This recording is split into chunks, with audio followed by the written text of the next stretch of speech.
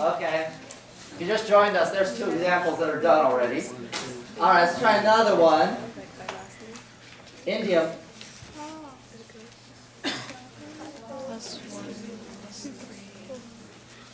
Can it be -5? No. Okay, let's try another one. Question. Let me do this and now I'll hear your question. Sulfur doesn't apply, it's only -2. This only is for these right here. It only applies, inert pair effect only applies right down here. Does not apply to what you see in gray, the nonmetals. Okay? So in everything in gray pretty much doesn't apply. It could apply to selenium, but I'm going to ask you something that's right on the staircase. Now, there was a question. Yeah, can you explain why again? Why? Why Which one? are those charges? I don't know. Where these charges come from? Yeah. Okay. So let's. Normally, you should be able to come up with the largest positive number. Let's take indium.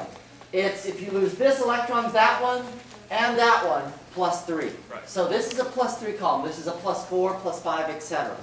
The smaller of the positive numbers comes from what's called the inert pair. So the smaller positive number is actually the inert pair. It's 2 less than the larger number, always.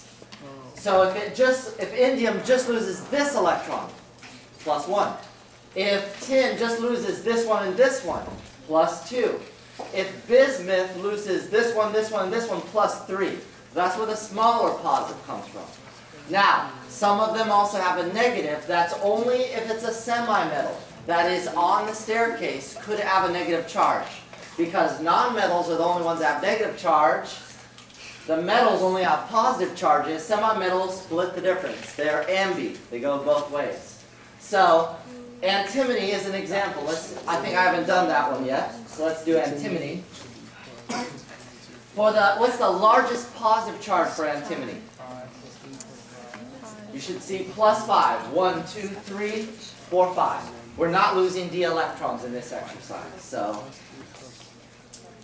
the smaller positive number.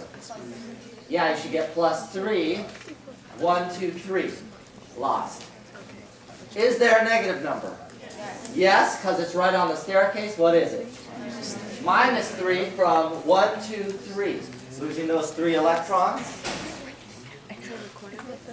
And this is actually pretty useful. These actually predict well the actual common charges. It doesn't tell you of the list which is the most common, but it tells you some of the most common ones. And I'll actually post on my website common charges for the whole periodic table if you're nerdy like that. Okay? Do you want me to do another one? You're pretty satiated. One more? Okay, you're sick of it. Okay.